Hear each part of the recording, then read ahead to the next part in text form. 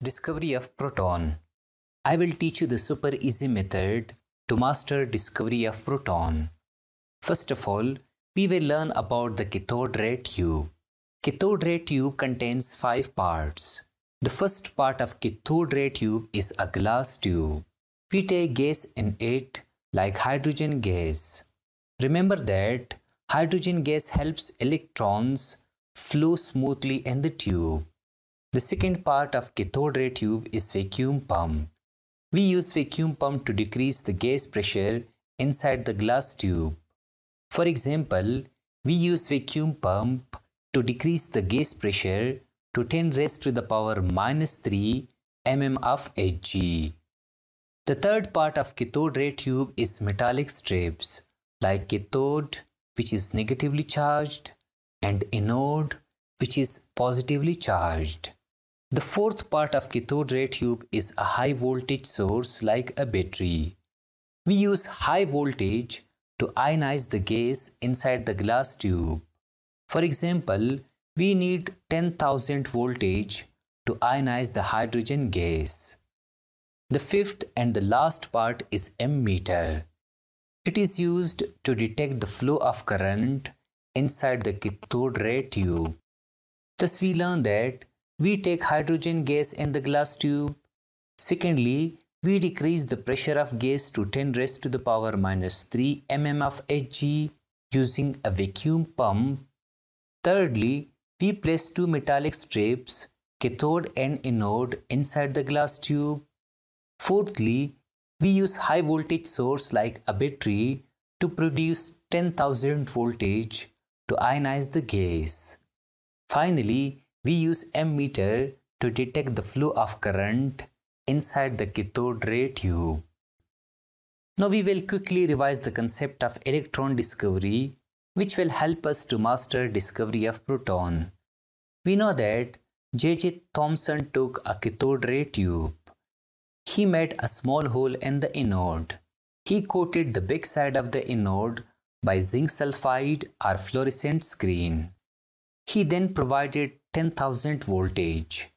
As a result of this, the ammeter deflected and cathode rays started flowing from cathode towards anode. These cathode rays passed through the anode and hit the fluorescent screen, due to which glow produced on the fluorescent screen. Remember that these rays are called cathode rays because they are generated by the cathode. Later, different experiments revealed that these cathode rays are negatively charged, which we called electrons. Thus, Thomson Baba successfully discovered the cathode rays, which we call electron. If you want to learn more about cathode rays and discovery of electron, watch our video and its link is given in the description. Before discovery of proton, first of all, we need to learn discovery of canal rays. In 1886, a German physicist, Goldstein, discovered canal rays. He took a cathode ray tube. He performed the opposite experiment. Instead of anode, he made a hole in the cathode. He coated the backside of the cathode using fluorescent screen or zinc sulfide. Then he provided high voltage like 10,000 voltage. As a result of this high voltage, he observed that something from the anode is flowing towards the cathode. I mean, he observed that some rays travels in the opposite direction to the well-known negatively charged cathode rays, due to which glow produced on the screen. He called these rays as anode rays because these rays were produced by the anode. Also remember that these rays were traveling opposite to the cathode rays. Secondly, these anode rays are also known as canal rays because they pass through the canals or holes in the cathode.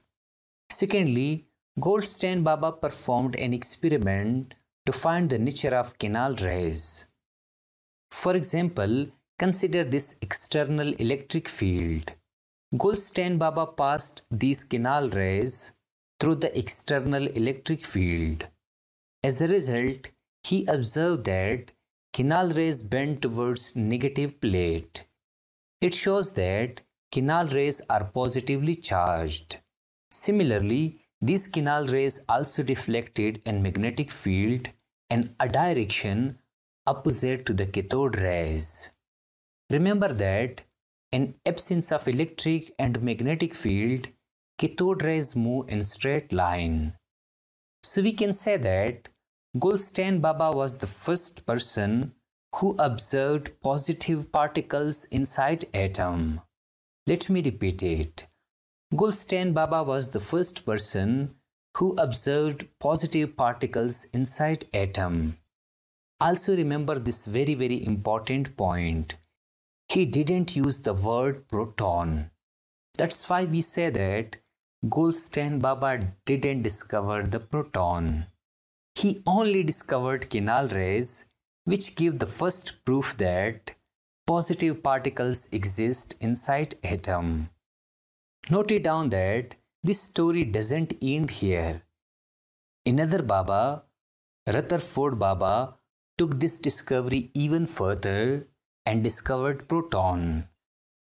Now we will learn Rutherford's approach, who discovered proton. In 1917, Rutherford Baba took alpha particles and nitrogen atom. We know that alpha particles are like helium nuclei, which has 2 protons and 2 neutrons. Secondly, the nitrogen atom has 7 protons and 7 neutrons. He performed a nuclear reaction. I mean, he bombarded the nitrogen atom by alpha particles. Rutherford Baba observed that a high-speed particle hit the screen. For example, when alpha particles collided with a nitrogen nucleus, the nitrogen nucleus absorbed the alpha particle for a short period of time and formed an excited fluorine 18. The fluorine 18 is highly unstable. It decays into oxygen 17 and hydrogen nucleus. From this experiment, Rutherford Baba concluded that this high-speed traveling particle which collided with the screen is hydrogen nucleus, and he called this hydrogen nucleus as proton. Remember that this was the first time a nuclear reaction produced proton. It proved that proton is the fundamental particle inside the nucleus. Also remember that this was the first nuclear reaction in which Rutherford Baba artificially converted one atom to another, like he converted nitrogen to oxygen 17. This discovery opened doors to modern nuclear physics, radioactivity, fission and fusion. Finally, let me teach you one of my favorite questions. Who discovered proton and when? Well, the answer is Rutherford Baba. Rutherford Baba discovered proton in 1917. Remember that many students say Goldstein discovered proton. It is totally wrong. He discovered canal rays, not the proton.